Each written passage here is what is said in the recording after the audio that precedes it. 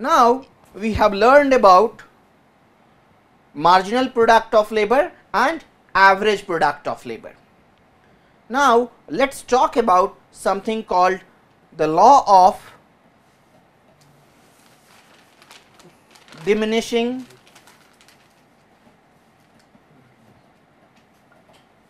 marginal return. In our example, we started with a production function where we had two inputs, capital and labor, and Q output is given as a function of K and L.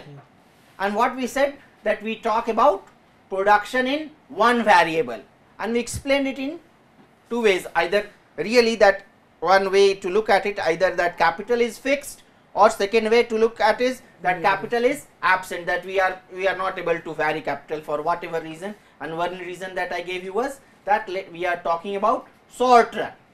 Okay, fine. So now still let's keep the capital fixed and let's keep on increasing the L. Okay, what would happen to the MPL, marginal product of labor? Decrease. Not necessarily. Not necessarily it would decrease. It will increase. Look at it. Look at it. It's increasing and then it starts decreasing. It would increase first and decrease. So we don't know what would really. This is just an example. It may so happen that it would start decreasing right in the beginning, but that doesn't happen in most of the cases. But what is almost certain, and we take it as law, that if we keep on increasing the L, then eventually, not I am saying right from the beginning, eventually that MPL will start decreasing. Okay? Yes, sir. So what we can say, that if the amount of one input is kept on increasing, if the amount of one input is kept on increasing while keeping the amount of all other inputs fixed.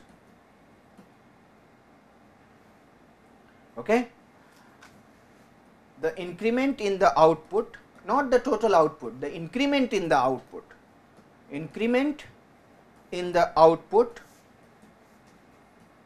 will eventually start decreasing. Is it clear?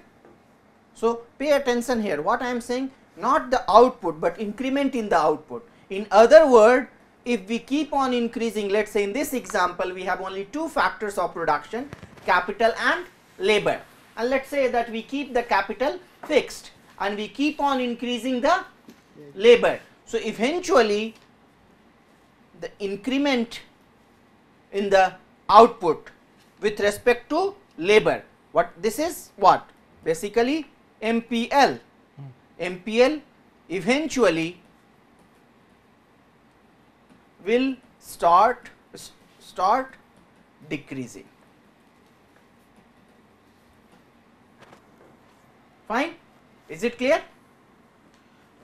Sir, one question. Yes. Is this diminishing marginal product, diminishing rate of, diminishing marginal returns law?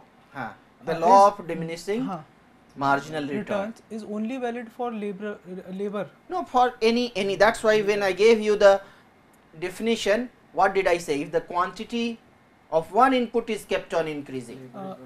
So I am not saying it is true for only this production function. Take any production function where you may have more than two factors of production and you keep the value of all the label of all the factors of production fixed, okay, and keep on increasing just one input.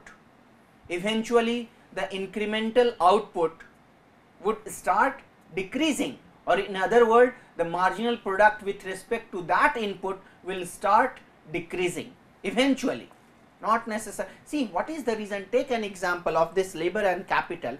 Now you have a lab where you have 5 computers. Let's say you have 0 labor in the beginning, no production. Now you bring 1 worker, 1 software engineer, and then of course you will have some output. So output will start increasing. If you bring 2, probably those 2 can collaborate together and rate of increase would even go up. So output may start increasing at increasing rate, because I am just making it up, a story. Okay, let me complete. And then you add on more workers, probably at 5, or maybe let's say they can do 2 shift, so 10 people can use 5 computers, or maybe 3 shift, 15 people can use 5 computers. So it may keep on increasing at increasing rate, but eventually maybe at 5, maybe at 10, maybe at 15, maybe at 12, we don't know that yet. I am not making any comment about it, but eventually it will start decreasing. Why? Because other inputs are fixed, while we are crowding out one particular input. So that input would not be able to use other inputs efficiently, and that's why the marginal product with respect to that input will eventually start decreasing. You had a question? No, sir. Eventually Actually it was actually I was putting an example, like if there were 4 laborers, like Facebook is a company. He has 4 experts. It has 4 experts in computing. Now they are working on 4 computers right now. If they keep on adding CPUs and adding memory and adding capital, then their output would certainly increase. May increase, but eventually adding one more unit of CPU would not help anymore. Okay, so eventually I am not making any comment about what would happen in the middle, in between, but eventually it would start decreasing. Not output necessarily, maybe in some cases output will also start decreasing, but this statement is not, this law is not about decrease in output. This statement is about decrease in incremental output. This statement is about rate of change in output with respect to one particular input would start decreasing. So in this graph, this is what we are talking about. If you pay attention here, this is what we are talking about. That, look at it, this graph has already become 2. So here it is increasing, but at this point, beyond this point, the marginal product of labor starts decreasing. I am not talking about this point.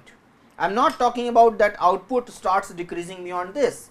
I am talking about that marginal product of labor starts decreasing beyond this, or beyond this point, certain points. Okay, fine. Is it clear? Yes, sir. Okay. Now what happens, of course, the label, let's say